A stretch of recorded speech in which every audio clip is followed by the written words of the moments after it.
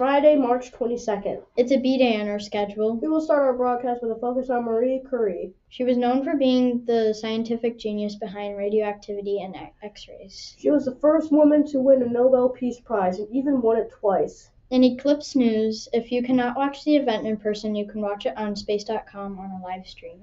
April 8th's view of the eclipse will bring some unique views of the sun's corona. It will be large and spiky.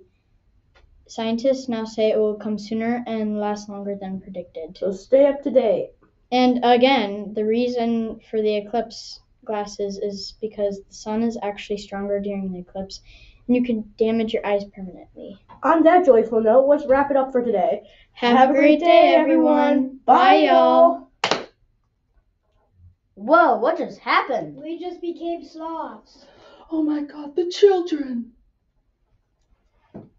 The scientist and genius behind radioactivity and X-rays.